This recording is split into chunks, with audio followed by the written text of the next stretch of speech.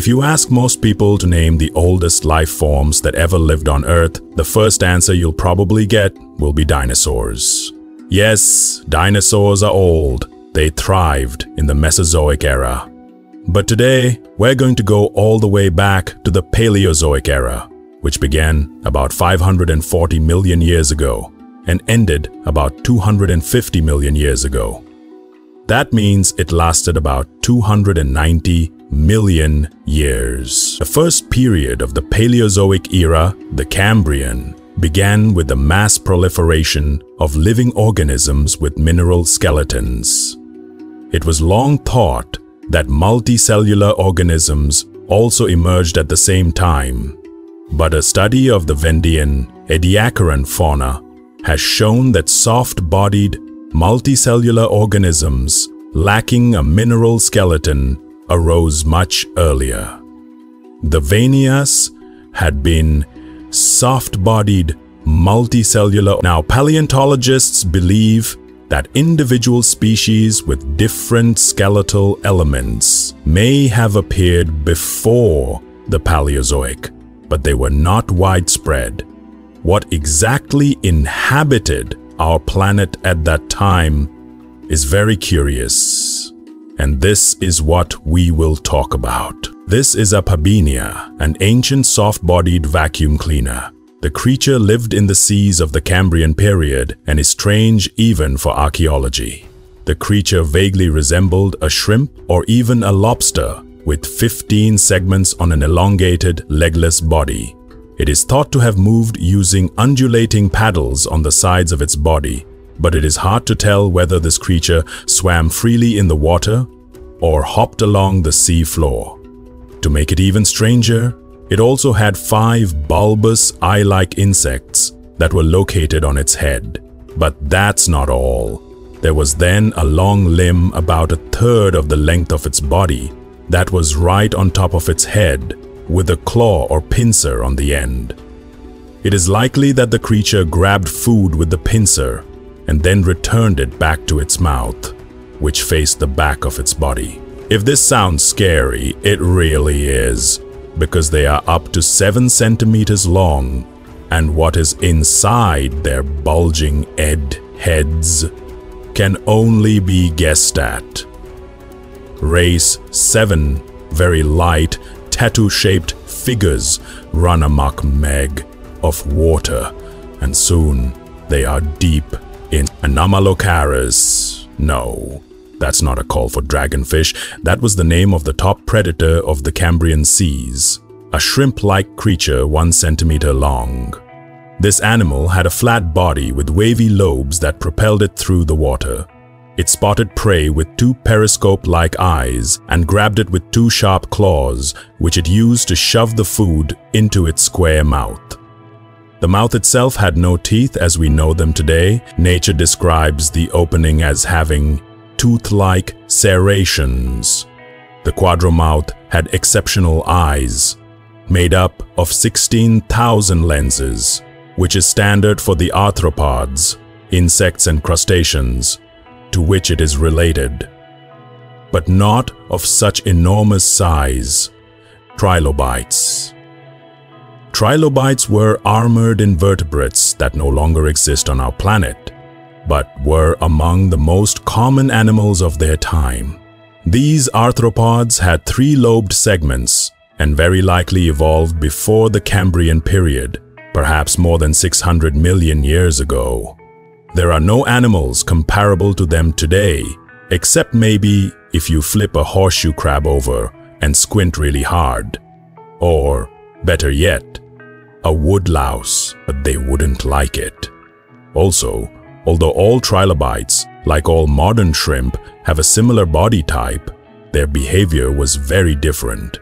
Some, for example, simply ate plankton, while others scavenged and some actively hunted. Hallucigenia. Hallucigenia is regularly named the strangest animal known to science. And once you see this pencil-like worm with 7 tentacles, and once you see this pencil-like worm with 7 tentacles, with mouths and 7 spines, You'll probably agree that Hallucigenia could be seen in a Pink Floyd movie, Brinda Bellispis. In the early Devonian period, about 400 million years ago, there was a fish that was unlike any other. A fish that had eyes right on top of its head. In fact, its nostrils were where the eye sockets would have been. The fish also had a snout that was so elongated that it has been compared to a platypus. As a result, the mouth was pushed very far forward. The creature was a placoderm. Placoderms were early jawed fish that had a plate around their head and body. These fish were not related to, or were very distantly related to, modern bony fish. And although they are extinct today, they were very common in the Devonian period. It is thought that this fish was a bottom dweller that could look out for danger from above, and also because it appears to have had a pressure sensing system on its snout. This allowed the fish to find prey by probing into the sediment. Now, Dunkleosteus was an ancient armored fish that would give anyone nightmares.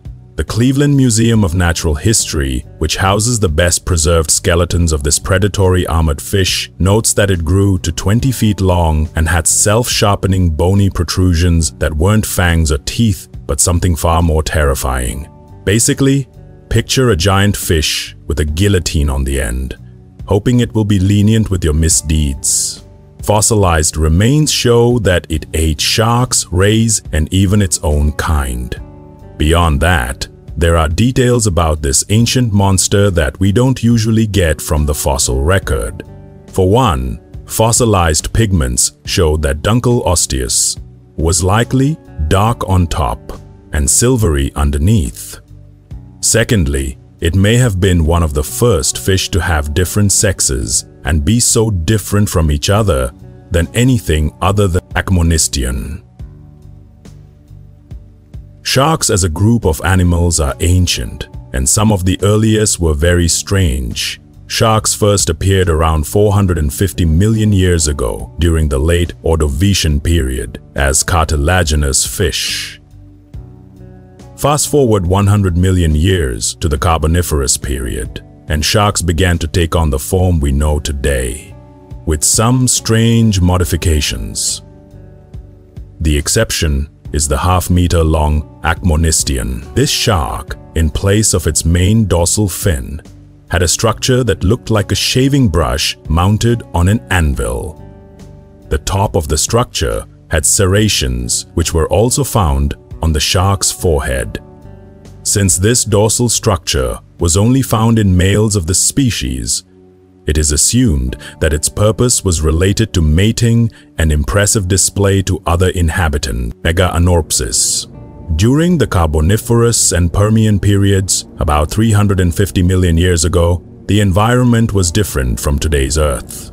Oxygen levels on Earth were about 50% higher. This allowed mega insects to arrive, and there was no insect bigger than Meganorpsis. It's basically a dragonfly, and based on its fossils, it looked like one you might find in your backyard today, although slightly larger at 15 centimeters, and about the weight of a crow. However, so you wouldn't be able to fly it. It likely fed on other insects in the air or hunted small amphibians from the ground. However, the insect has been the subject of controversy because, like modern dragonflies, the way oxygen diffuses through its body gives it an upper size limit. This has led to support for theories about higher oxygen levels during these time periods. Diplocolus. The Permian period was characterized by a wide variety of amphibian numbers and types, and some, like Diplocolus, were just plain weird.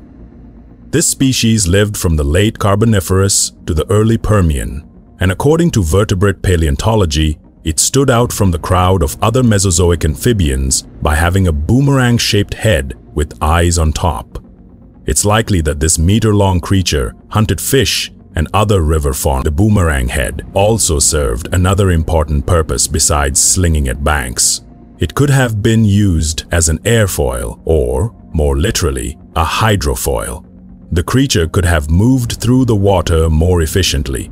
For example, if a diplodocus was lying on the river bottom, it might spot a fish with eyes on top. It could then lift its head slightly, which would have created lift in the current in one swift motion. All the while, ambushed its prey from below. By the end of the Paleozoic, life had colonized the land and diversified. One of these strange land creatures was the terrestrial. Terrestrials were a type of reptile that lived during the Permian and Mesozoic eras. They are the lineage of animals that gave rise to mammals. These animals were known to be one of the first groups to have a variety of teeth, incisors, canines, and other less common saw-like tools. They were also large, about the size of a small car, and weighed almost half a ton. Whether this creature was an herbivore or a carnivore is not yet known. Its canines and sharp incisors suggest that it could hunt, but it also had a robust body shape that seemed ideal for digesting plants. It is possible that they were omnivores, indulging in a full diet. The strangest feature, however, is that his pretty face had a pattern of bony ridges or horn-like protrusions that seemed to shoot out in all directions. This is speculation, but these protrusions may have been used for defense, display, or dominance combat, such as headbutting.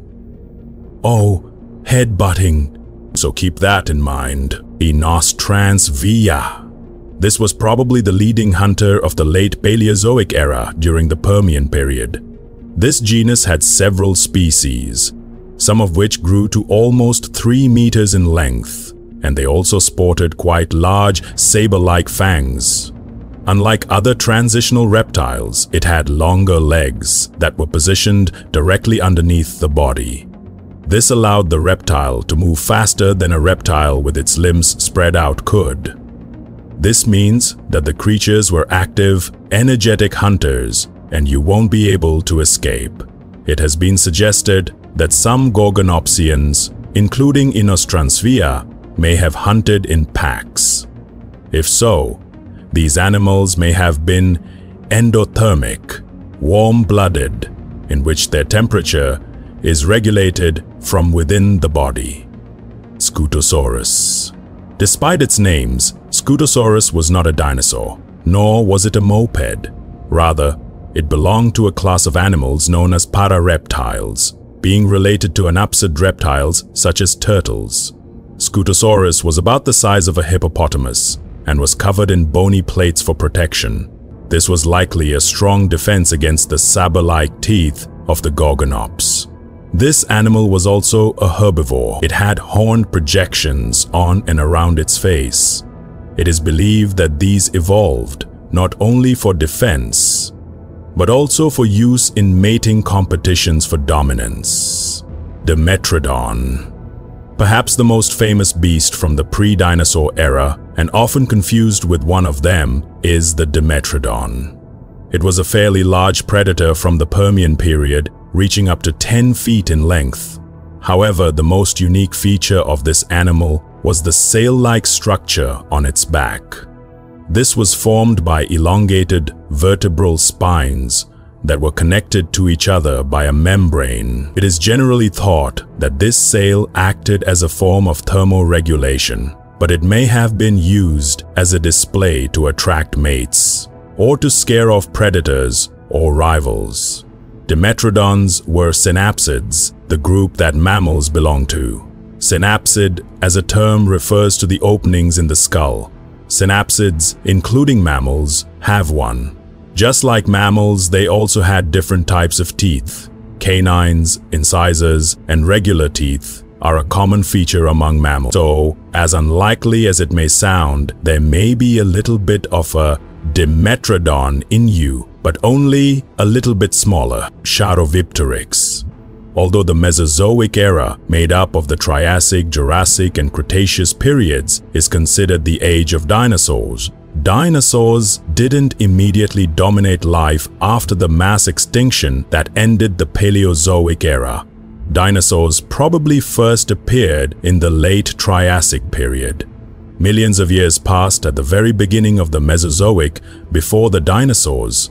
This led to the emergence of some strange creatures, and one of them is a flying reptile called Charopteryx. Life on land from the Triassic tells us that this animal is known from a single skeleton that shows a 12-inch, 30-centimeter long, reptile-like body.